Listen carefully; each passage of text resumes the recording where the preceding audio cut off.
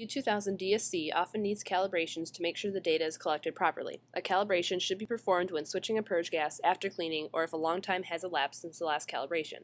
Allow yourself a whole day to perform the calibrations, as they will take several hours. For further directions, see the help topics. There are several types of calibrations performed with the Q2000. One is called the T0 calibration. The T0 equation finds the heat flow based off of the temperatures and resistance and heat capacity differences. This calibration consists of a baseline run followed by a run with sapphire discs, and the results in heat capacity and resistance are compared to the theoretical values. The second calibration determines the enthalpy or cell constant and the x-axis temperature. This step consists of heating a standard metal, such as indium, through its melting point. The calculated heat of fusion and the melting point are compared to the theoretical values, and the differences are used in calibration. Use the touch screen to remove everything from the cell. Select the Calibration tab and then Calibration Wizard. When prompted if you want to save the current sequence, say no, then begin to follow the instructions.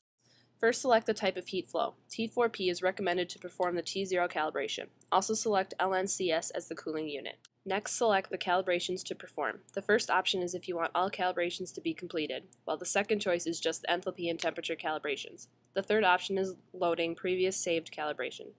In most cases, select the first option. First, the T0 calibration will be ran. You will be directed to perform the run with no samples or pans. Specify the temperature range and ramp. A typical range is -150 to 350 C and should reflect typical experimental ranges. A ramp of 20 K per minute is often used. Make sure the purge gas and flow rate are set as 25 milliliters per minute for the helium. Make sure the calibration run is specified and press Start the run. Press Next once the run is complete. Next, the same run will be performed with sapphire pieces of a known heat capacity. The red piece goes in the reference position while the white is in the sample position. Make sure the parameters and the program are the same as before and start the run, and press Next when the run is finished. For the enthalpy and temperature calibrations, you will be prompted to use a metal with a known heat. Take approximately 1 to 5 milligrams of indium and crimp inside a standard pan. Also make a reference pan. Position the pans directly in the cell.